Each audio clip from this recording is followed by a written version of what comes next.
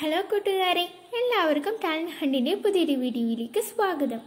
ഇന്ന് 7ാം ക്ലാസ്സിന് കൈറ്റ് വിക്ടേഴ്സിൽ അടിസ്ഥാന ശാസ്ത്രമായിരുന്നു, ബേസിക് സയൻസ് ആയിരുന്നു. കൂട്ടുകാരെല്ലാവരും ക്ലാസ് കേട്ടിട്ടുണ്ടാവുമല്ലോ. കൂട്ടുകാരെ, മാഷ് എന്ന 3ാമത്തെ യൂണിറ്റ് എടുത്തു. യൂണിറ്റിന്റെ പേരെന്താണ്? Acids and alkalis. ആസിഡുകളും ആൽക്കലികളും. കൂട്ടുകാരെ, മാഷ് ആദ്യം തന്നെ പറയുന്നത് എങ്ങനെയാണ് ഒരു ഹിബിസ്കസ് പേപ്പർ, ചെമ്പരത്തി പേപ്പർ ഉണ്ടാക്കുന്നത് എന്നാണ്. എങ്ങനെയാണ് ഉണ്ടാക്കുന്നത്? റബ് thoroughly a hibiscus flower on both sides of piece of white paper.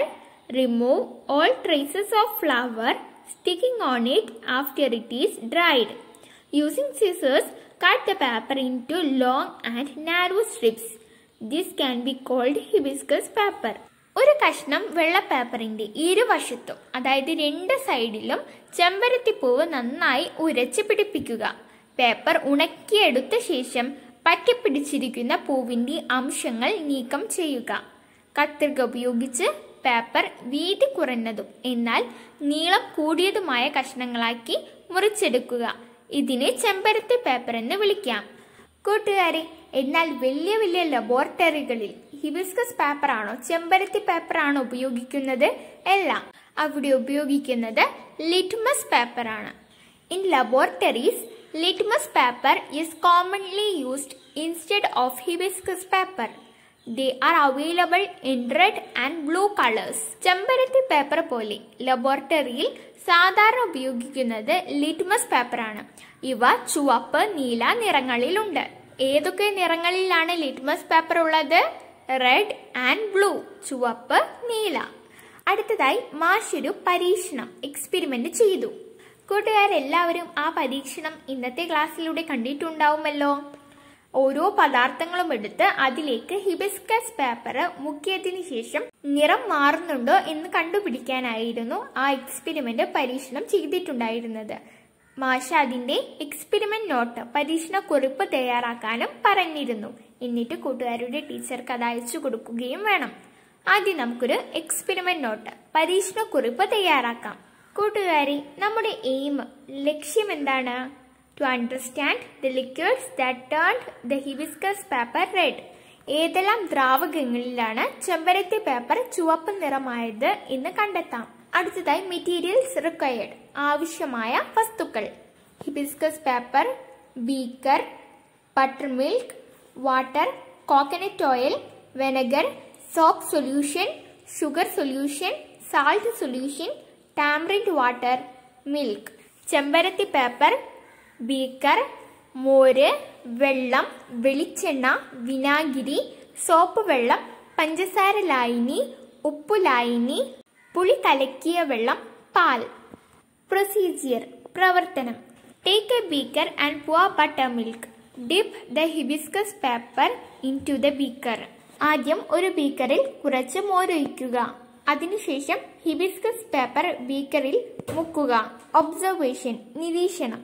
Buttermilk, tamarind water and vinegar turned hibiscus paper red. There is no color change in others.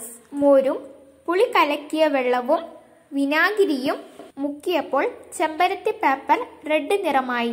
മറ്റുള്ളവയിൽ നിറമാറ്റം സംഭവിച്ചിട്ടില്ല. കൂട്ടുകാരെ, അടുത്തത് എന്താണ്? അവസാനമായി ഇൻഫറൻസ്, നിഗമനം.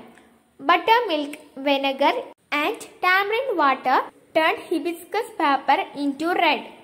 മോര്, വിനാഗിരി, പുളി കലങ്ങിയ വെള്ളം എന്നിവ ചെമ്പരത്തി പേപ്പറിനെ റെഡ് നിറമാക്കി. കൂട്ടുകാരി, ഈ മോരിനും പുളിക്കും വിനാഗിരിക്കും പൊതുവായി ഒരു പുളിരുചിയാണല്ലോ. ഇതിന് കാരണം എന്താണ്? കാരണം അവയിൽ ആസിഡ് അടങ്ങിയിട്ടുണ്ട്. നാരങ്ങാനീർ, മോര്, പുളി, വിനാഗിരി തുടങ്ങിയവയിൽ ചില ആസിഡുകൾ, അമ്ലം അടങ്ങിയിരിക്കുന്നു. ആസിഡിൽ ലിറ്റ്മസ് പേപ്പറിന്റെ നിറം ചുവപ്പായിരിക്കും. എല്ലാ ആസിഡുകളും പുളിരുചി ഉള്ളവയാണ്. ഭക്ഷ്യവസ്തുക്കളിൽ അടങ്ങിയിരിക്കുന്ന ആസിഡുകൾ ശക്തി കുറഞ്ഞവയാണ്. Hydrochloric acid, nitric acid, sulphuric acid തുടങ്ങിയവ ലബോറട്ടറിയിൽ ഉപയോഗിക്കുന്ന ശക്തി കൂടിയ ആസിഡുകളാണ്. കൂട്ടുകാരെ, ആസിഡിൽ ലിറ്റ്മസ് പേപ്പറിന്റെ നിറം ചുവപ്പായിരിക്കും. Lemon juice, butter milk, tamarind, vinegar etc. contain certain acids. Litmus paper is red in acid. All acids have sour taste. Acids present in food substance are weak. Hydrochloric acid, nitric acid, sulfuric acid, etc., which are used in the laboratory are strong acids. കൂട്ടുകാരി, എല്ലാ ആസിഡുകൾക്കും സോർ taste ആയിരിക്കും, പുളി രുചിയായിരിക്കും. കൂട്ടുകാരി, ഇനി നമ്മൾ നമ്മുടെ daily ലൈഫിൽ നിത്യജീവിതത്തിൽ ഉപയോഗിക്കുന്ന ഭക്ഷ്യവസ്തുക്കളിൽ അടങ്ങിയിരിക്കുന്ന ആസിഡുകൾ പരിചയപ്പെടാം. ബട്ടർ മിൽക്ക്, മോരിൽ അടങ്ങിയിരിക്കുന്ന ആസിഡ് ലാക്റ്റിക് ആസിഡാണ്. അടുത്തതായി വെനിഗർ, വിനാഗിരിയിൽ അടങ്ങിയിരിക്കുന്നത് അസറ്റിക് ആസിഡാണ്. ടാംറിൻഡ്, പുളിയിൽ അടങ്ങിയിരിക്കുന്നത് ടാർട്ടാറിക് ആസിഡാണ്. ലെമൺ, നാരങ്ങയിൽ അടങ്ങിയിരിക്കുന്നത് സിട്രിക് ആസിഡാണ്. ആപ്പിളിൽ അടങ്ങിയിരിക്കുന്നത് മാലിക് ആസിഡാണ്. കൂട്ടുകാരി, ഈ ടേബിൾ എല്ലാവരും പരിചയപ്പെട്ടല്ലോ. കൂട്ടുകാർ എല്ലാ പ്രവർത്തനവും കൂട്ടുകാരുടെ നോട്ട്ബുക്കിൽ എഴുതി കൂട്ടുകാരുടെ ടീച്ചർക്ക് അയച്ചു കൊടുക്കുമല്ലോ. ഇതുപോലുള്ള വീഡിയോകൾക്കായി ടാലന്റ് ഹണ്ട് ഇതുവരെ സബ്സ്ക്രൈബ് ചെയ്യാത്തവരുണ്ടെങ്കിൽ സബ്സ്ക്രൈബ് ചെയ്യാൻ മറക്കരുതേ. മറ്റൊരു വീഡിയോയുമായി നമുക്ക് വീണ്ടും കാണാം. Thank you for watching this video.